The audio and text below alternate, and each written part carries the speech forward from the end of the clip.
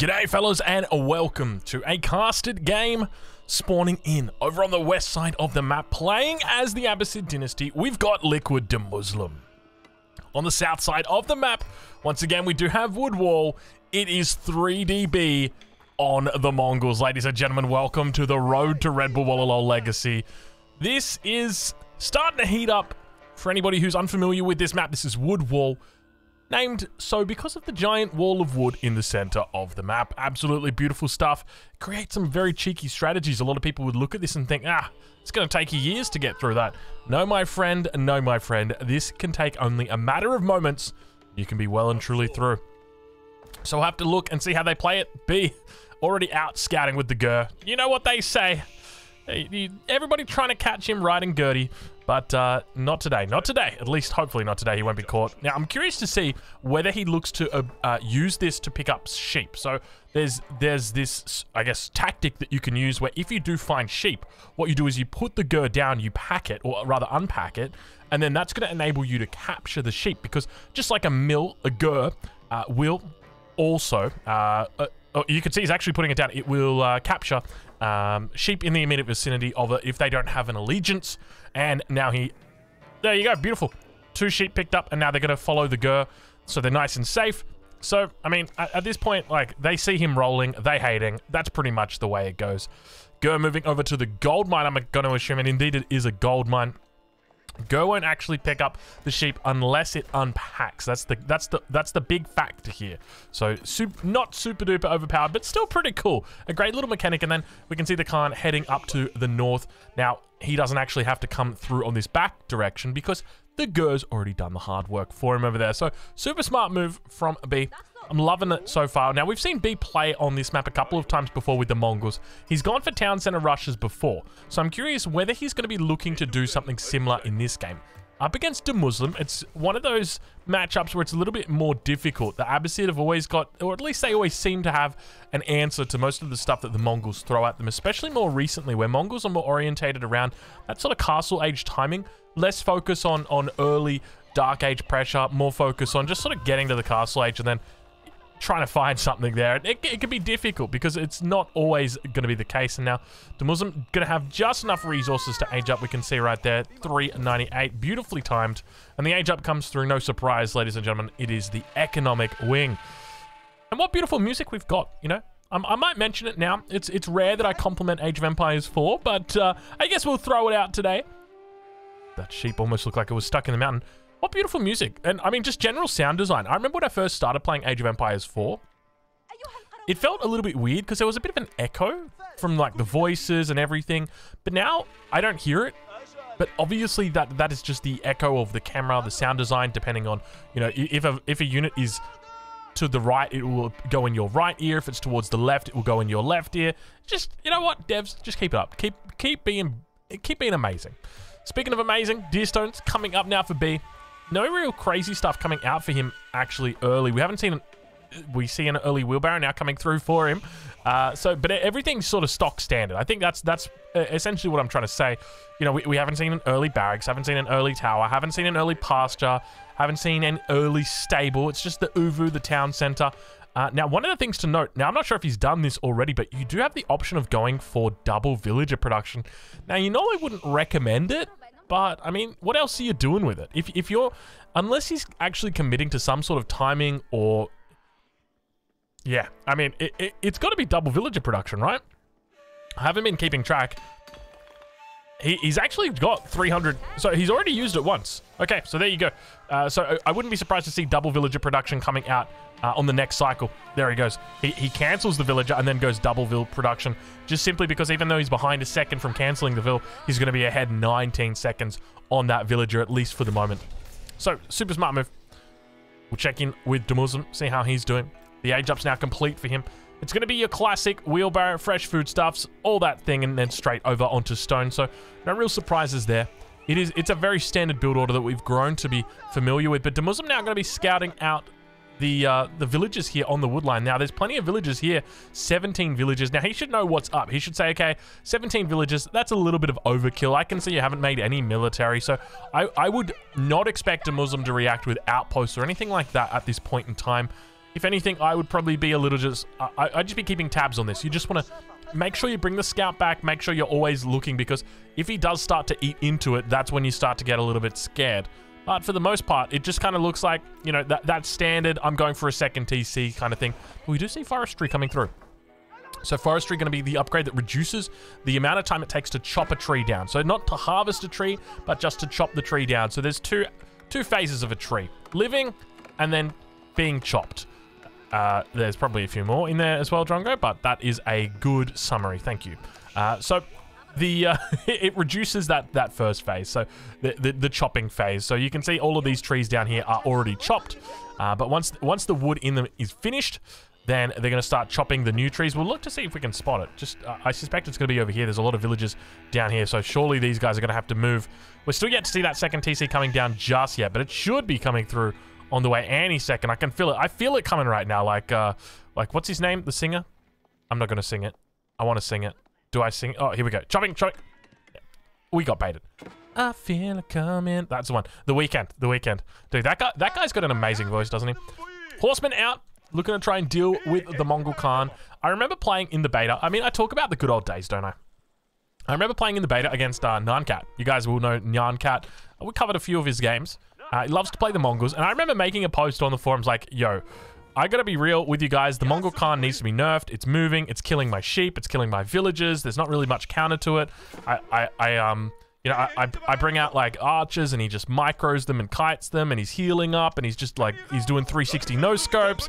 It's busted. It's busted as all hell. And I remember he responded, he's like, you just bad. And I was like, that hurt. Because he remembered who I was. Like, I played a game against him and it was later on the forums. He's just like, I played against you. You're just bad. I was like, all right then. Well, one of the things I wasn't doing was using a horseman to deal with the Khan. And it can feel a little bit bad. It's kind of like, it reminds me similarly of the French, in that when you're playing up against the French, it's almost, you kind of feel burdened to put either an outpost or a barracks with spears. Like, you have to do them. Otherwise, you are just, blink and you are going to miss it. Your villagers are going to die, or you're going to just run idle. It's like, it's one of those things. And I feel the same thing for Demu here. Yeah, I digress. Third TC now coming down for Demuslim. Very, very front-focused TC. Obviously going for the wood line. It's a big factor here. But the horseman's going to be running around now. I'm curious to see what he spots out from this. Now, I don't know whether he spotted this second TC. It looked like he just got pushed back from the first one. But surely he knows that it's happening. The scout is nowhere to be seen. Unless you're looking in the base of Demuslim, in which case it is to be seen in the base of Demuslim. But now that scout can be moving around, looking to try and get another angle. I think he tried to get through here, but just unsuccessful. So he's going to be coming around and looking to try and find another way in. Now, there is a third TC coming in from B as well. So both of these guys going for 3 TC openings here. So we'll take a look at the village account, see what it is at. B's on 38 villages, Demuslim on 33. Whew. Jeez, I mean, I guess the thing to remember in this matchup, the agency belongs to the Mongols. That's the big thing, right? Like when we talk about this concept of agency, it's about who controls the pace of the game. And the answer is the Mongols. They really decide it. So Mongols can go 3 TCs and Abbasid's just got to kind of sit there and be like, all right, well now we're going to react. Whereas, from the Abbasid's perspective, they can't really do much. Like, oh, okay, you got a horseman out. Good job. But realistically, you're not going to be able to do much with it. And we can see he's trying to penetrate the defenses, not having much luck with that. But I tell you what, 3 TCs. I mean, we're starting to get a little bit crazy here. Deerstone's moving forward as well. With the barracks coming down, you can only suspect that there is going to be at least more units. And we see the first unit coming out for B. It's just going to be a spearman, a single spear moving over to hold the position. The outpost is up, so he's going to be able to extend that YAM network towards these villages on the gold mine, even though really not a lot happens or a lot is gained from it. There's a very short walking distance there. Village are going to be moving around, being brought in a little bit safer, a little bit tucked in a little bit closer. Let's check back in over on the other side, see where Demo's up to. He's, is he going for a 4th TC? I wouldn't be surprised if he's thinking about it right now. He's got all the resources for it. He's moving out to hunts, moving out to berries. Now, one of the things to note on this map is there are a lot of berries. It's part of the reason why people do like the Abbasid dynasty on this map, just simply because there's more berries. So a lot of resource nodes for you to take advantage of. So that is one of the main reasons why we do see them a lot here. But Demuslim really stacking up that wood at this point in time. Looks like he's going to be throwing down a house. No outposts just yet. No keeps, obviously. Still in age 2, but two villagers just pushing down the screen. I'm curious as to whether it's going to be 4 TCs from him. Villager count at the moment, 48 for Demuslim, 53 for B. So both of these guys still pretty even. Obviously, the slight lead for B. It's going to be a minor lead, though. Not something that's particularly huge, particularly big. Starting to see pastures coming down as well here for B. So he's got quite a few of them down, that's for sure. And now the production building's coming in. 213 wood in the bank. We see it's going to be an archery range, but keep in mind he's still in the feudal age, so I'm not sure what type of push he's thinking about or looking for, but you can only assume it's going to be through the middle, and I think Demuslim is thinking the same thing. Now, post number 1 is going to be going up. Khan going to be moving around the base now of Demuslim. We failed to see that 4th town center materialize just yet. Arrow Slit's going to be coming in instead on the first of these outposts. 2nd outpost coming up now. So, once again, unlikely. And now the blacksmith coming in for B. So, likely to be improved siege engineering with the fact that we're seeing the archery range and the barracks. Highly likely that he's going to be looking to try and do some sort of push through the middle here. We're going to be utilizing the siege as a way to do it. And we can see now improved siege engineering coming through straight away. 175 stone in the bank for him. Town center is going to be firing down. He indeed spots that that 3rd town center. If he hadn't already, he's definitely spotted it now. Now up to the north, the Khan going to be trying his best to hold on. It's going to be that attack speed arrow. You can see him moving away, but barely doing any damage, barely scratching the surface right now. So Khan once again going to be losing its life, and good game. Going to be typed in. Not really. If we were on Twitch right now, the good game would be called right now by the Twitch chat. But you guys know Twitch chat. They're kind of like Reddit. They breathe out of their mouth. But they're a special kind of special. Let's just put it that way. Khan for B, now going to move in and spot out the outpost. So he knows something is coming. Okay, Demuslim knows something is coming. The question is whether he's going to be able to stop it. Now, over on this side, we do see the horseman is moving through a very shallow line of sight. He will spot that there's a little bit of trash here. Archers, as well as the hardened spearmen, but Demuslim now aging up. We'll take a look and see how he's doing. It's going to be the culture wing, so no military wing, not today. Now we'll check in with B and see how he's going to be going, because he is our star of the show. He's been incredibly creative throughout the week and continues to look impressive. And look at the production coming down from now. Barracks, archery range, barracks. That is a lot of production. That's going to be 6 production buildings at the moment.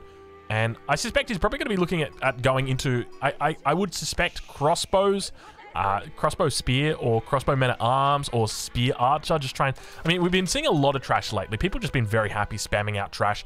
I think that largely might be just because of how weak siege is at the moment. I think that might actually be the reason why.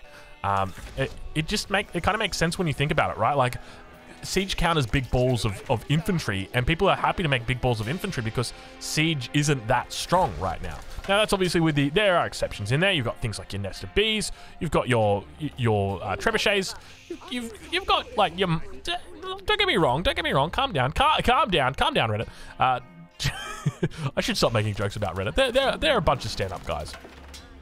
But yeah, I guess the point is that siege probably isn't as strong as it once used to be, and that might be the reason. But now it is going to be so spearman crossbow. So I suspected it would be this direction. But continuing to move forward though, this is I guess the one thing that I would note is that B's pushing forward without a real significant army here. At least it looks like he's pushing forward. You know, he's intently cutting forward. Gur coming out, and now going to be able to break through. The line of sight has made it. Springwood emplacement, going to be able to fire down upon the villagers. These guys yet to have their textile upgrade. Even if they did, they'd still get 2 shot by the Springwood emplacement. And now both of them going to be firing down upon each other. Springwood emplacement on both sides. Crossbows, men-at-arms on one side. On the other side, trebuchets. Any more trebuchets? That's the first trebuchet coming out for B. He's looking to try and maximize efficiency. That's the 2nd trebuchet coming out now. So looking to try and take out these outposts. And geez, look, so little health on these outposts now. So he's going to need a keep up as soon as possible. Ideally, you'd love to see a keep over here on this little western position of the town center, just to make sure that no sneaky drops come in, because that's going to be the major threat. It's the potential for the town center drop is where the real problem is, because the town centers serve as like these pseudo forts almost for the Mongols. They can come in, drop them, and then all of a sudden they're just firing out arrows, very difficult to deal with. They body block a lot. Now, one of the things to note is we need to check whether he's got, he doesn't have it. He doesn't have superior mobility. This is something that is neglected earlier in the event. not going for superior mobility. And I feel like it's such a cheap upgrade to get that guarantees that your buildings are going to be able to get into a position to unpack. It's also going to guarantee that they're going to unpack a lot faster. So, I mean, there's a lot of reasons to get this upgrade, not a lot of reasons not to.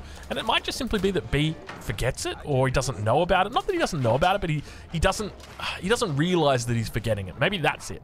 But now, I mean, both players just looking to fight out over the center trench.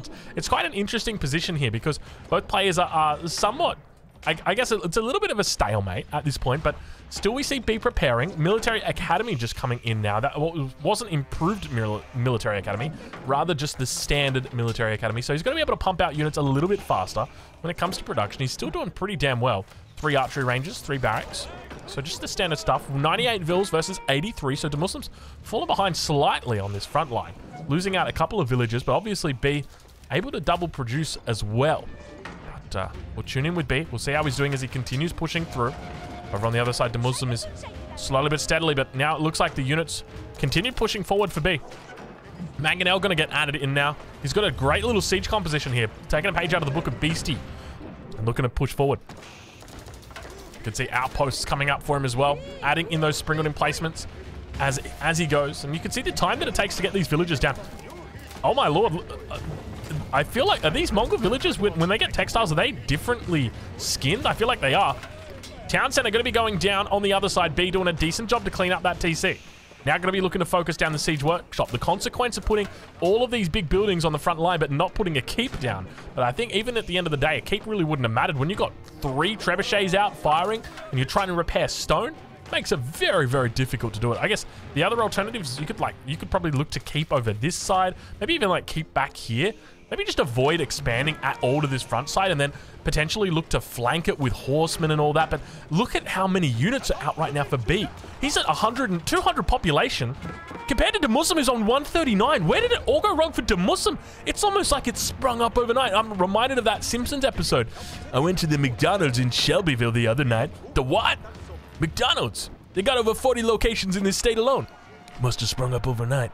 That's the reference I'm talking about. But now the town center's coming through. It's moving pretty quickly. 1.29 movement speed. I think he's got that bonus. We're now seeing it. We're entering into the cinematic mode so you guys can see the town centers are going to lay down the foundations of this push. And they act as pseudo keeps. You know, worst case scenario, he's able to body block with them. In the good case scenario, the spears jump in the TC. They start firing down. Springald's on the backside.